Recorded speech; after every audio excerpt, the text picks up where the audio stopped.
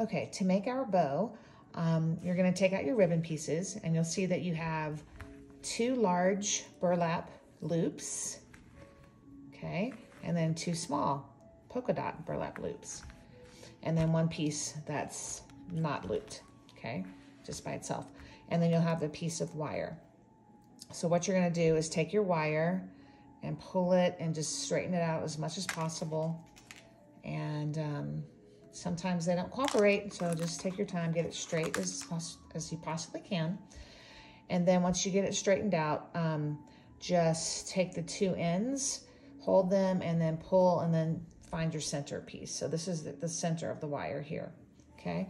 And we're just gonna hold that to the side. Now, you're gonna take one of your large burlap pieces, and with the cut side down, you're just going to pinch into the center. So find the center of the ribbon and pinch it so it looks like a bow, basically. Then you're gonna take your wire where the center was and put it right on top of the bow, okay? And then just hold it, and then just take it from behind and just twist, okay? So then that way you have formed a bow.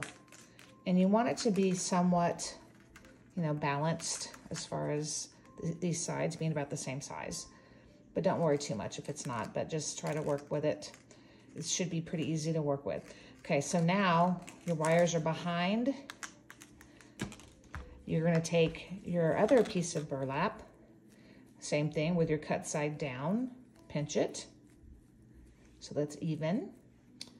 And you're going to just put it right on top of the other piece to form an X shape, okay? Then you're gonna take your 2 pieces of wire and just cross it over and just twist it. So you basically just wanna keep that pinched center and just twist your wire in the center, okay? And then take it behind and twist it again. Okay, you just want to reinforce that bow shape so that when you look at it, when you flip it over and look at it like this, you have an X shape and it's pinched in the middle. So it looks like this, something like this. Okay, then you're going to do the same thing with your 2 smaller loops. You're going to pinch the center and be careful because there's some wires. So make sure those wires aren't pinching you or poking you. And also the hot glue has kind of hardened, it hardens hard. So it might be hard to pinch. So just gather as best you can, something like this, okay? And then put it right on top of your bow so that if your X is going like this, it's going right down the center. Okay, then you're just gonna take your wire pieces from behind again, and you're just going to twist the top, over the top of that bow. Okay, just twist it. And then bring it behind, twist it some more. Just pull it tight so you have a nice tight bow, okay? And then again, if it looks a little off center, you see how this one's got more room than this one, just kind of pull it a little bit till it's more centered. There we go, okay? Now we're gonna take our last piece of looped ribbon, same thing.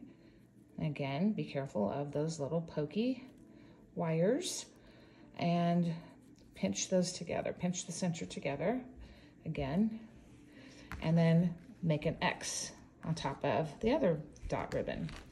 Take your ribbon, your wire from behind, cross over the top, twist it again, just like you did before. Just keep twisting, give it a few good twists, flip it over, do some more twists,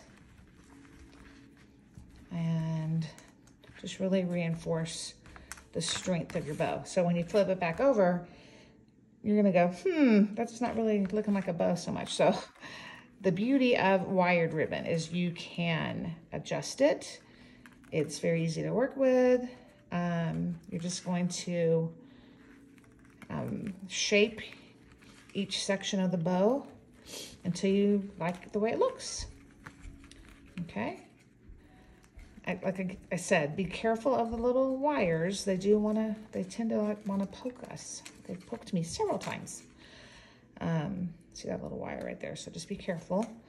And then you just shape it until you see the bow pattern or the bow shape forming. Okay. And do the same thing on the back bow as well. Just shape until you like the way it looks. Okay. So there we have it.